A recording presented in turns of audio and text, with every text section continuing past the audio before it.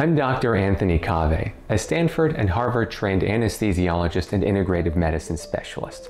And every week, at least one patient comes to me with elusive symptoms of chronic fatigue that no one has been able to diagnose appropriately or treat. In many cases, it ends up being myalgic encephalomyelitis or chronic fatigue syndrome, what we call ME/CFS. But patients don't know the right way to describe their symptoms for their doctors to connect the dots to get them on treatment faster.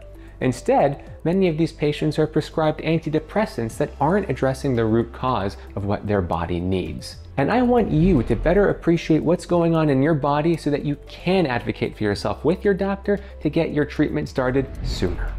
Because even in the 21st century, many doctors still believe that ME/CFS is all in your head, not accounting for its involvement of your spinal cord, your brainstem, and the rest of your body.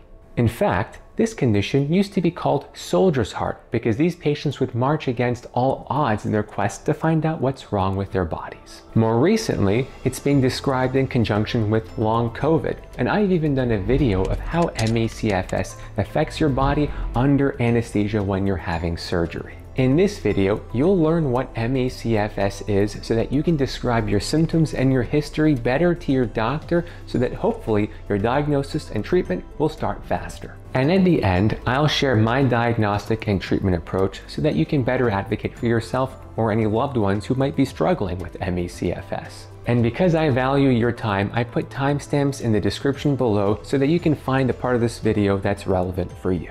To help your doctor potentially diagnose ME/CFS, you need to know what constitutes it. It's characterized by 6 months of moderate to severe symptoms in these 3 categories. Number 1 is impaired social, work, or personal functioning accompanied by fatigue. Number 2 is post-exertional malaise, either after physical or psychological stressor. And number 3 is unrefreshing sleep.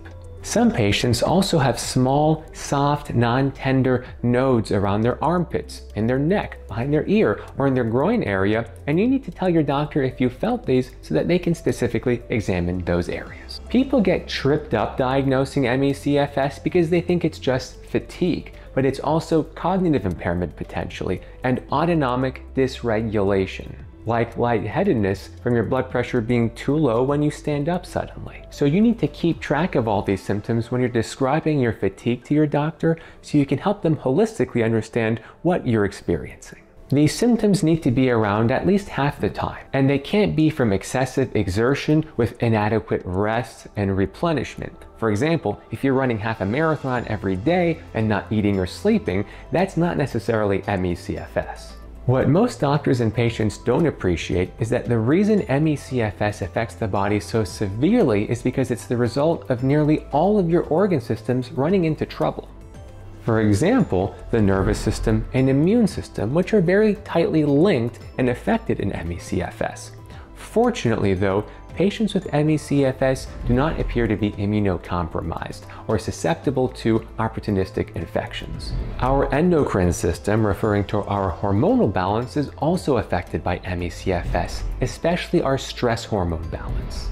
So is our cardiovascular system and our gut and microbiome health. Because ME/CFS can have so many different manifestations, I believe it's so important for doctors to sit down with their patients to really identify which organ systems are most heavily burdened by the ME/CFS, because that can then direct which lab tests should be pursued and potentially which treatment options are going to be appropriate for the patient. I believe ME/CFS has many different subtypes or flavors. For example, a patient with a very heavy cardiovascular burden of their ME/CFS symptoms may not have the same treatment approach as someone with a very heavy neurocognitive burden of their ME/CFS symptoms. ME/CFS also affects more people than we previously thought. In fact, we thought ME/CFS used to be a rare condition. But that's simply not the case. It tends to affect women more than men, and sometimes significantly more so, like in this study, when women were more than 3 times more frequently affected than men. ME/CFS is also more common in patients with certain key conditions. And this means you need to tell your doctor if you have any of these key conditions that are more likely to cluster with ME/CFS. things like postural orthostatic tachycardia syndrome, or what we call POTS, Ehlers-Danlos syndrome, or EDS, fibromyalgia, TMJ syndrome, depression, PTSD, or chronic pain, even sensitivity to light, smell, and sounds, migraines, mast cell activation syndrome, food allergies, irritable bowel syndrome, overactive bladder, endometriosis, or premenstrual syndromes. If any of these conditions are affecting you, let me know in the comments below, and please share what you're learning with your friends and loved ones. If you are learning something new, please hit that like button and subscribe to keep up with more of my medical advocacy content. You can always learn more about these conditions by visiting my clinic's website, clarishealth.com, in the description below. The big issues that delay diagnosis and treatment in my patients is our inability to always identify a trigger to a patient's ME/CFS, and specifically what subtype or flavor of symptoms they have. And this is so important because I believe that treatment should be tailored to what specific symptoms that patient is experiencing with their subtype of ME/CFS. So you should start by telling your doctor if you've had any of these potential triggers in the recent past, starting with infections like COVID, EBV, herpes virus, or even bacterial or protozoal infections. Physical stressors like surgery or traumatic brain injuries, including concussions. Severe psychological stressors, especially PTSD. And environmental toxic exposures, on top of any lifelong symptoms that you've experienced that might suggest a genetic predisposition to nervous system dysfunction. Independent of the specific trigger, the mitochondria, or the powerhouse of the cell, appears to be poisoned in ME/CFS, impairing its ability to produce chemical energy, what we call ATP. And that's one of the key problems because every cell in your body needs ATP to function and thrive. Now that you're mini experts in ME/CFS, I'm going to share my diagnostic approach and treatment approach based on these different subtypes.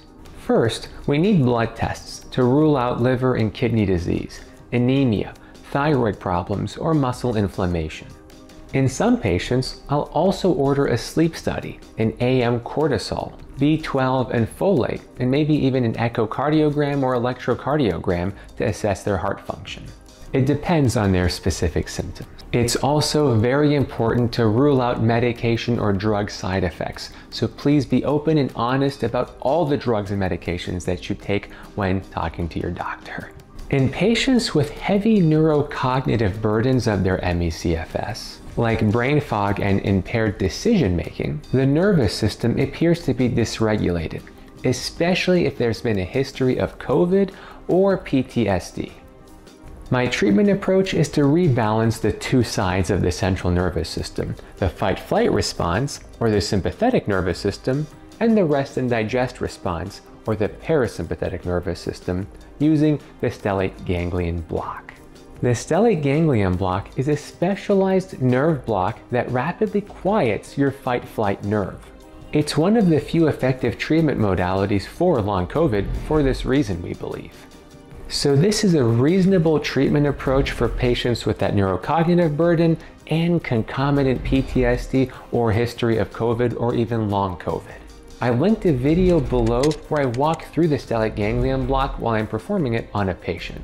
You can check it out below. In patients with depression or chronic pain accompanying their ME/CFS, it's important to rule out a contribution from their central nervous system affecting their body's metabolism and energy balance. In some of these patients, their ME/CFS can be significantly improved by uplifting that weight of depression or chronic pain that's been weighing them down. Because IV ketamine is such a safe and rapid-acting treatment for many cases of challenging depression or chronic pain, many of my patients find significant ME/CFS relief once we've rebalanced the central nervous system with ketamine.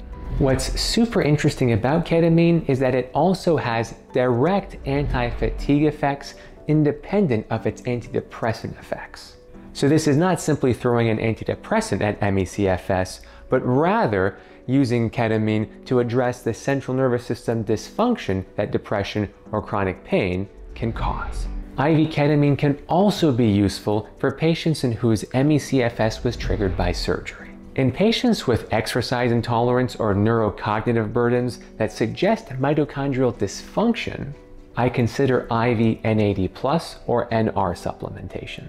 These modalities directly support energy metabolism in the organs that need the most energy, the brain and the heart. In patients with lifelong susceptibility to fatigue episodes, I discuss the possibilities of genetic abnormalities that might predispose their body to being hit hard by ME/CFS triggers. I'll perform genomics testing to identify defects in enzymatic pathways that involve mitochondrial health, inflammation, B12 metabolism, circadian rhythm, thyroid hormone conversion, and even gut permeability. There may even be genetic factors that predispose to the severity of infection or environmental toxin exposures, which can also be triggers for ME/CFS. Based on the patient's specific clinical history and genetic results, targeted interventions can then be discussed that are customized to that patient. I prefer this targeted approach because I don't want to be throwing stuff at the wall and hoping something sticks in a patient who's been struggling for years or decades with their fatigue symptoms. And the goal of these treatments is to use the fewest number of interventions for the greatest and longest lasting benefit. We want to restore the body's healing capacity to rebalance the nervous system dysregulation that underlies most ME/CFS cases. It's rarely one size fits all, and that's why it's so important to share your specific symptoms with your doctor to guide your treatment. To learn more about my treatment approach, you can visit my clinic's website at claris-health.com and subscribe to keep up with all of my educational content. And remember, you have more power over your health than you've probably ever been told.